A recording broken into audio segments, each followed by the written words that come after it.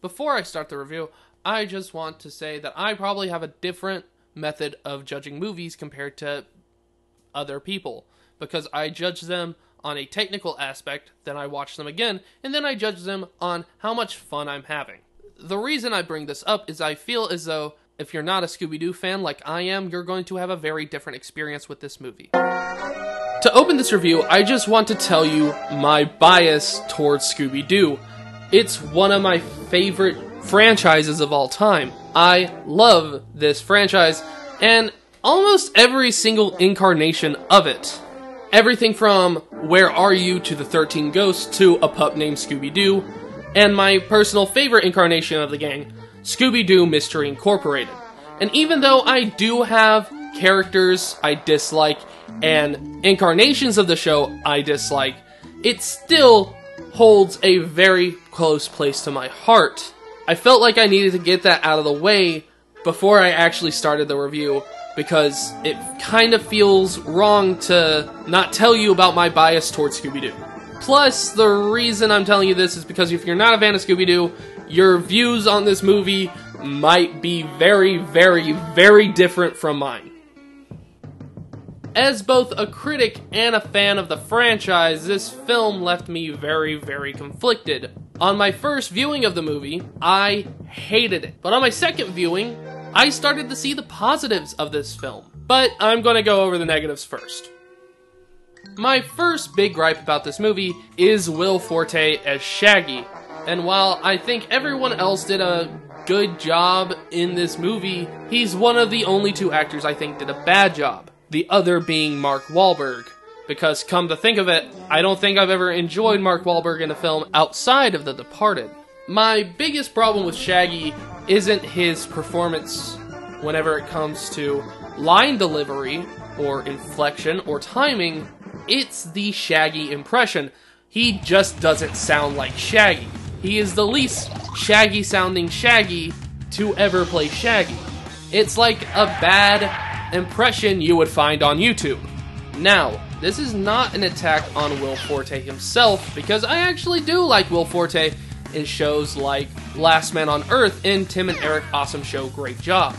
Like, I do a pretty shitty Shaggy impression, but I think it's 1,000 times better than Will Forte's. Like Scooby-Doo, my buddy old pal!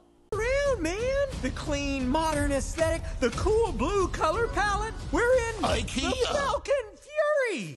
That, and I just think that Mark Wahlberg sounds a lot like Ryan Reynolds. Like, I cannot be the only one who thinks this.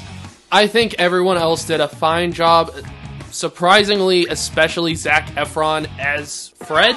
He really embodied the character despite the lack of character. A very minor complaint about another voice actress is Gina Rodriguez as Velma, because Velma's always had this kind of higher-pitched, nasally voice, and Gina Rodriguez does not have that voice, even though I feel as people aren't getting as mad about that, because she's not as recognizable whenever it comes to voices as Shaggy.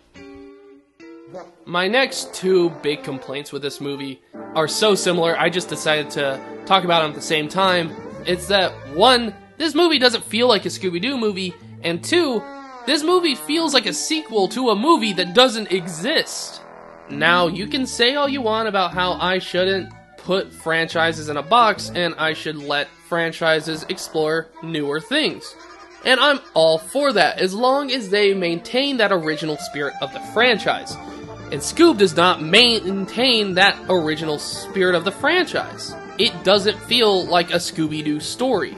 That, and a big part of my dissatisfaction with the film, is it expects you to know a lot about the Scooby-Doo characters, which is not surprising, but with every new reboot, you need to explain character dynamics, among other things. And this film really didn't do that.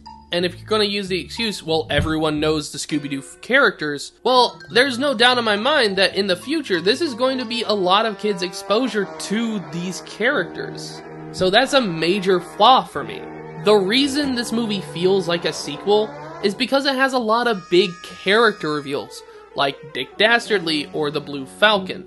What should have happened is we should have gotten a movie where it's the Scooby-Doo gang solving their first mystery as teenagers or as adults, instead of showing them well into their prime starting a new business. Also kind of pisses me off how important Simon Cowell is to the story.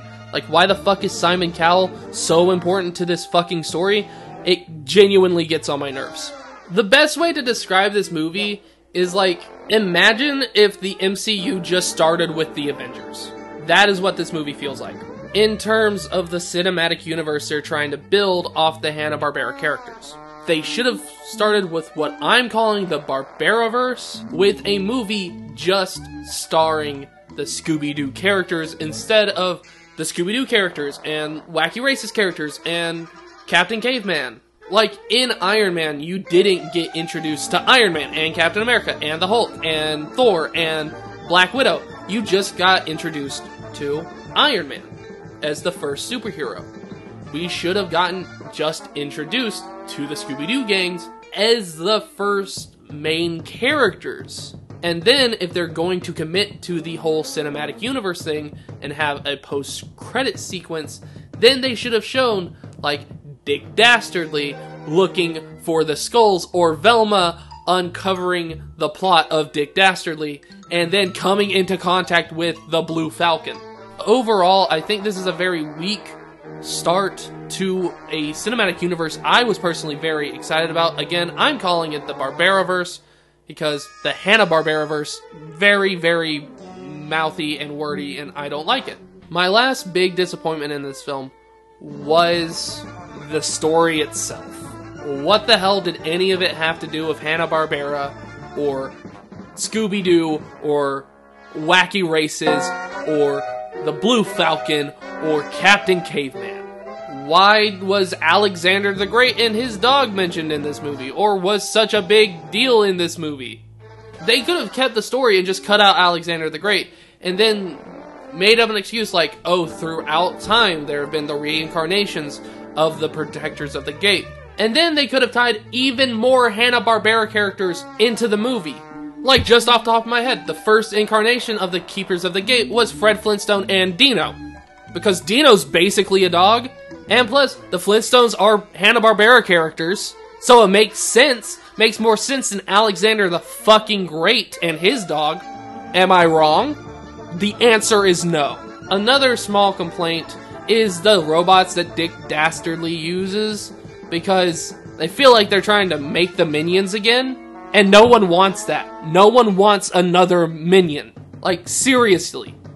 Stop. Please, please stop. For the love of God, please stop! Now it's time to talk about the positive aspects about this movie.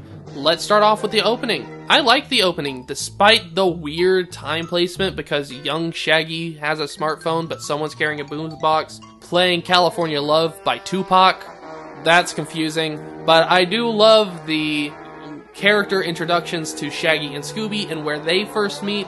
I think that's genuinely heartwarming. And then I also like the introductions to Scooby and Shaggy to Fred and Velma and Daphne. I thought that was very well done, and it felt like Scooby-Doo. That very much felt like Scooby-Doo, including them creating almost a frame-by-frame introduction with the theme song. I really enjoyed Tracy Morgan as Captain Caveman. I thought that was going to fall flat on its face, but it didn't. I thought he did a really good job. Sure, it's nothing like Mel Blanc's original Captain Caveman voice. It's speaking proper English, just with some made-up words. But I think he did a really good job, especially the bar I set with him. Like I said, Fred and Daphne, surprisingly good, and I like the sidekick they gave Blue Falcon along with Dynamite. I thought Dee Dee was very good. I liked her as a character. That's who fucking Blue Falcon should have been. I like the atmosphere of this movie and the look of it. A lot of the sound effects does add to the atmosphere of it feeling like an old Hanna-Barbera cartoon. Sure, it doesn't feel necessarily like a Scooby-Doo cartoon, but it does feel like a cartoon from that era. So that's a big plus. I did really like the closing credits scene. just because we got to see a lot of Hanna-Barbera characters. If the next movie in this franchise they introduce is Jabberjaw, I'm going to be through the roof because I also love Jabberjaw. In short, this is still a very conflicting movie to me because there's a lot I like and there's a lot I hate, but it's still a weak start to the Barberaverse. I think that's the biggest takeaway, is they need to step up their game over at Warner Brothers. So, what did you think about this movie? Did you hate it? Did you like it? Were you kinda meh on it? Did you think it was better than the 2 live-action movies from the early 2000s? Did you think it's better than a lot of the straight-to-DVD stuff? Did you think it's better than any of the series? Tell me in the comments below. I like discussion. If you liked the video, please consider liking, sharing, and subscribing. I have a question for you guys. What should I review next? The 2 Scooby-Doo movies from the early 2000s? The 2 straight-to-Cartoon Network Scooby-Doo movies? Or Detective Pikachu? Comment below.